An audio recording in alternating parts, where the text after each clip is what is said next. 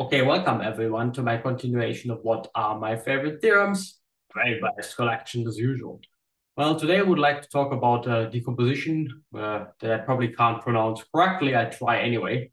The Bruhat decomposition, which is a very, very general statement that I will sketch at the end of a very, very general principle and a very easy one. It is really beautiful and goes back to old Chinese mathematics, at least, or even further. So it was kind of very, very classical. And it's my idea of lower and upper, my idea. It's clearly not my idea. I just said it goes back to Chinese mathematicians like 1,000 years ago-ish. It's clearly not my idea. Anyway, it's this idea of lower and upper, just somewhat reformulated that you get to upper and upper. We'll see what that means. Anyway, so let's just jump right into it. So the only thing we need to know essentially today are matrices, and matrices, my favorite topic of all time. Yeah, so let's jump into matrices. I hope you will enjoy matrices. Okay, so if you do a matrix, so here's a matrix, then there is a famous decomposition of the matrix into a lower triangular matrix, lower triangular, and an upper triangular matrix. Yeah, so it's really, really kind of cool. And it's called the LU decomposition. And it gets pretty beautiful sometimes. So Wikipedia's example of an LU decomposition, so here's my L, looks like a little fractal.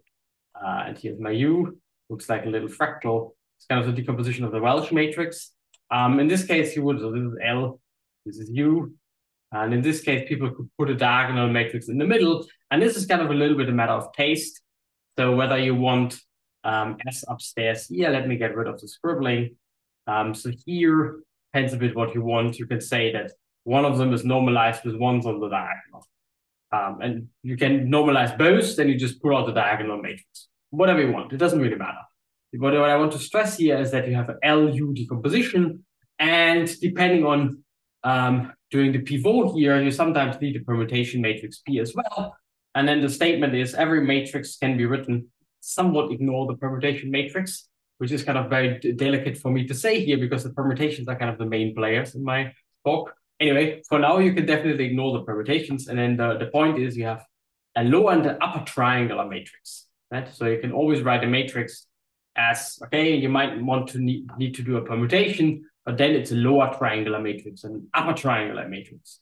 And the way this comes about is you want to solve a linear system of equations, and you do Gaussian elimination on it, and you record what you get in the upper triangular, for example, and you record what you do in the lower triangular matrix, essentially. And sometimes you need to change rows and columns in order to get the Gaussian elimination kind of worked through, and that's where the permutation matrix comes from.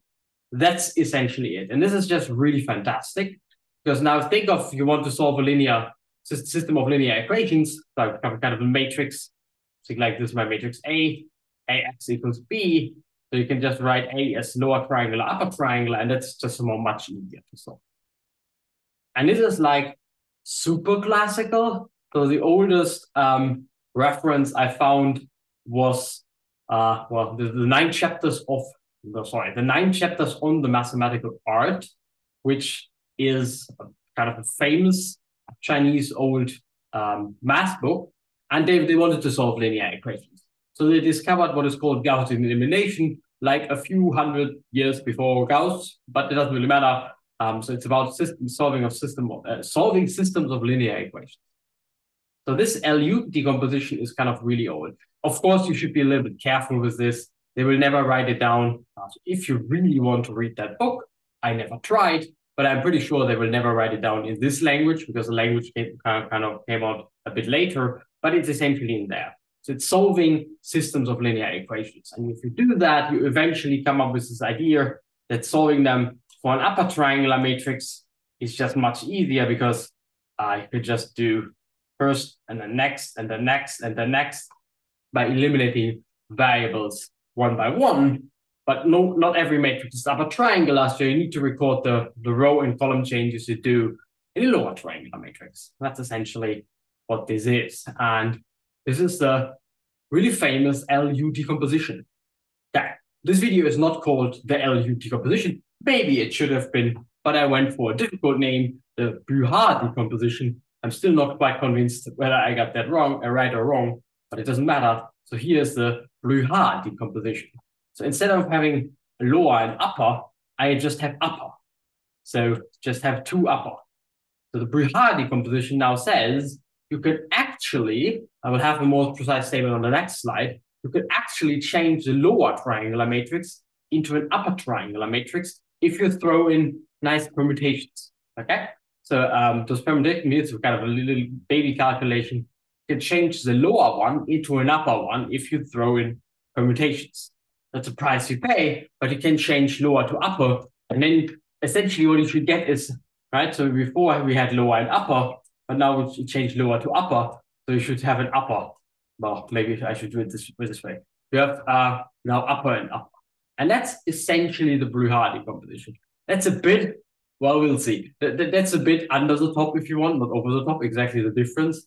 So the Bruhat decomposition is pretty damn fucking cool, but this is the essence of it. And this is what Bruhat wanted to generalize essentially.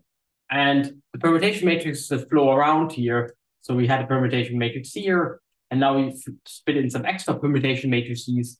And the precise statement now is the following. We have this following decomposition, and this is probably how Bruhat would have written it, into a B, a W, and a B. The W is really just permutation matrix, and the B is an upper triangular matrix. So we can write every matrix as upper triangular, permutation matrix, upper triangular. And that is the Bruhat decomposition of the general linear group, if you want. And usually people write it like this. So G is my Lie algebra, Lie group, whatever. In this case, it's the Lie group. And B is the Borel, the upper triangular matrices. And W is the Weil group, so the permutation matrices in this case. And you could really just do it. So if you, and you really need both. So here, for example, this matrix, if you want to write it as upper, so here's upper, then you need the non-trivial permutation matrix in the middle, and here kind of upper, and the non-trivial permutation matrix in the middle.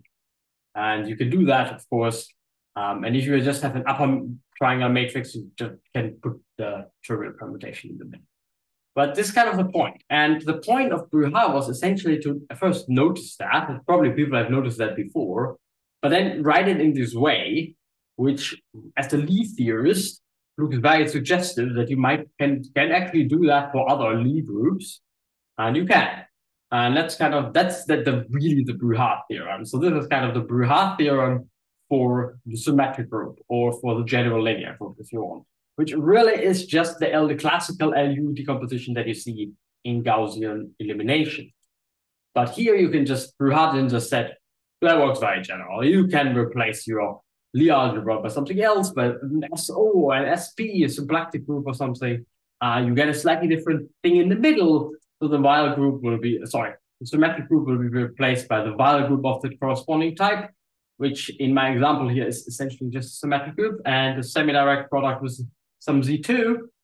But anyway, the point is it works really general, and you still have this decomposition.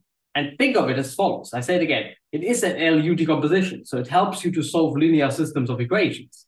So this should be really powerful in Lie theory. And yeah, it's one of the key results in general Lie theory. And this was what Bruhat was really up for, not just replacing a lower matrix by an upper matrix, which might not be that exciting, but really have this linear decomposition, the LU decomposition for arbitrary Lie groups, which is kind of really an amazing statement. So it's a kind of very general type of statement. Anyway, I hope you enjoyed this video, and I also hope to see you next time.